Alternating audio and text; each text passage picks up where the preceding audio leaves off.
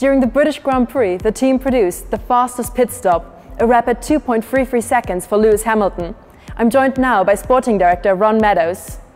So tell me, Ron, how do you define the perfect pit stop? Oh, it's a difficult one to define the perfect pit stop, but the pit crew need to be in harmony with the driver. The driver needs to come in at the correct speed, he needs to stop on the marks.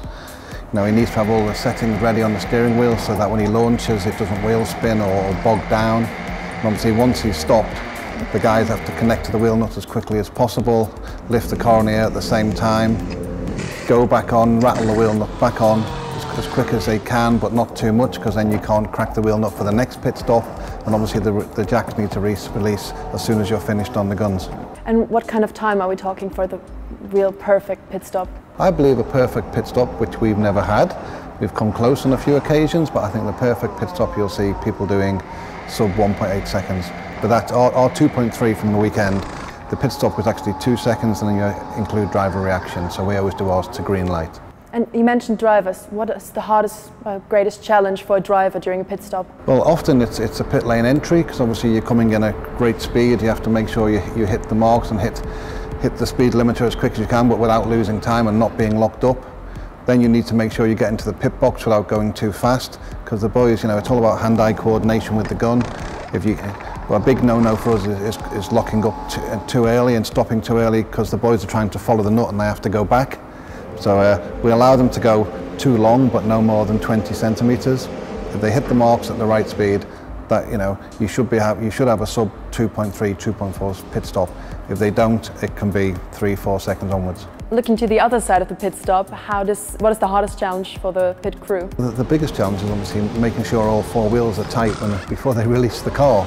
But we practice so often. We'll do 60-70 pit stops a week when we get opportunity, and at the race we'll do another 60-70 from Thursday onwards. So we do a lot of juggling around with different people, so we're covered for every position, but we try to not, for instance, if you change the wheel gun man, you try not to take the guy putting on the left rear to replace the wheel gun guy on the front, because now you've got two corners which are messed up. We always try and introduce just the one change. Coming off is not that difficult once you've connected, and then you've got to be going straight back on, but rattling up for probably 0.2 of a second.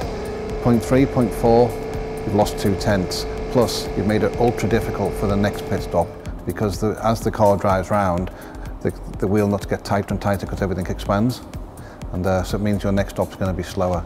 And are there other things the driver has to watch out for in that situation? Well, the driver, it's a really intense time for the driver, because obviously he's been racing around more often than not. They've had a 2-second gap between the car in front and behind, where now, if it's a safety car, for instance, they all come in together. So you've got to find your pit crew and not go to the wrong one, which has happened on many occasions. And then he has to have a belief in the crew that when we release him, we're not going to release him into traffic. And that's a real challenge, and that's a high pressure situation, not just with the driver, but also the people controlling the lollipop and the lights.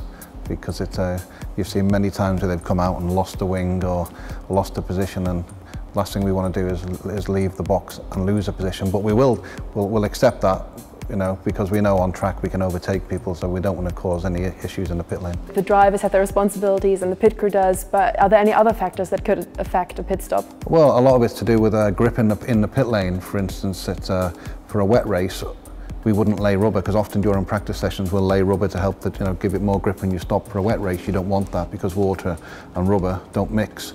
So it's all about getting traction out of there and having a clear run into the fast lane. We have the pit lane, we have the slow lane, then we have the fast lane. At most races, but some tracks it's quite a narrow pit lane, and they'll reduce the speed limit from 80 to 60.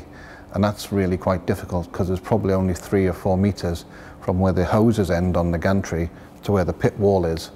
And you've got to try and feed another car in alongside them to race. And these cars are 1.8 meters wide each, and next year they're going to be 2 meters.